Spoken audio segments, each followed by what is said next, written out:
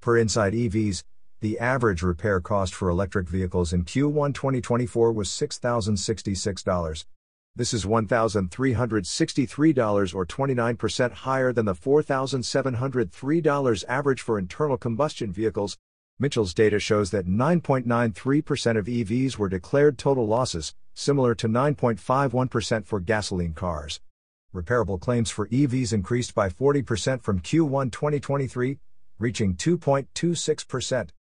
The higher costs are mainly due to more mechanical labor hours, 3.04 hours for EVs versus 1.66 for gasoline cars. Labor rates above $100 per hour add up quickly. EVs also require more new OEM parts, with 89.29% fitted compared to 65.14% for gasoline cars.